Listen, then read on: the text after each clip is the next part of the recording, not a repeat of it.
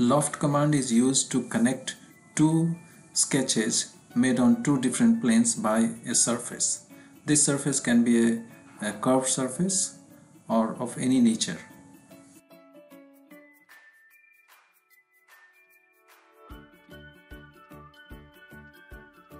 So let us make a cone. So we will make the base of the cone as circle on XY plane.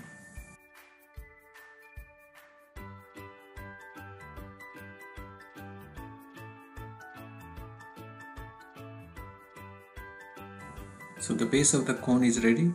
Now for the cone we have to make apex. So we will make a new work plane, and on this work plane we will define the apex, which will be a point.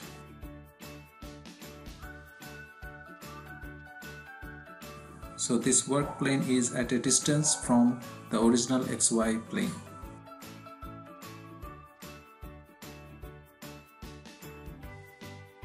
And now on this work plane we will sketch, and in this case we will sketch just a point.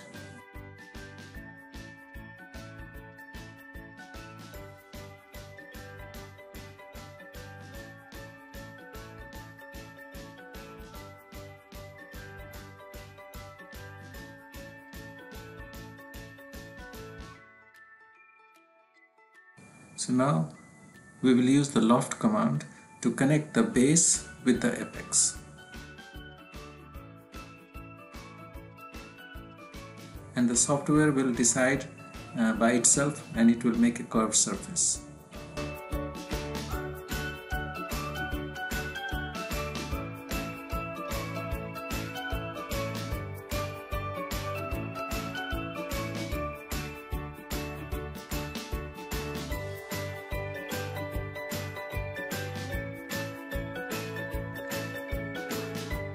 So a cone made by the loft command.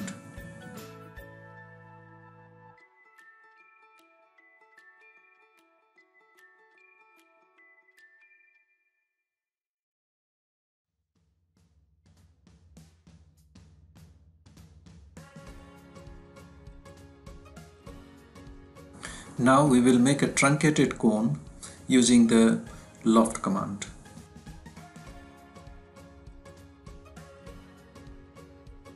So first we make the base of the cone.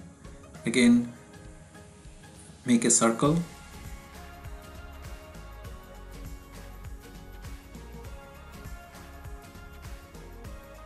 So the base is on XY plane, and the top surface, the other surface will be on a work plane.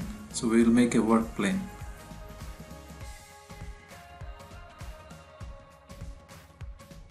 So XY plane is for the base, and we will make a work plane at a distance from XY plane.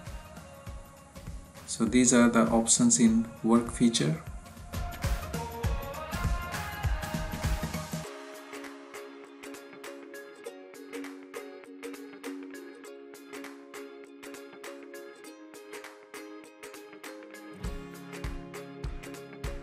So this work plane is parallel to the XY plane, and we can set a distance from the XY plane. So this distance will become the height of this truncated cone.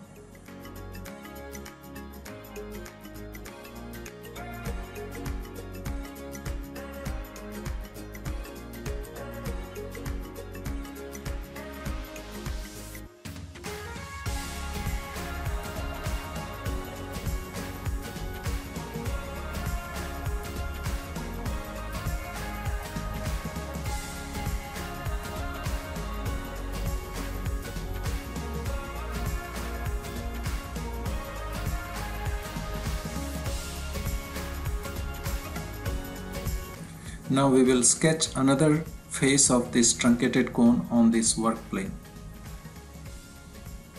So we will sketch a circle, and this circle can be of smaller diameter or larger diameter. So we can fix the diameter of this circle. So this circle is on another plane and the base is on a different plane. So they are on two different planes, as you can see here. So we accept the second sketch. Now we will use the Loft command to connect the base with the other top face.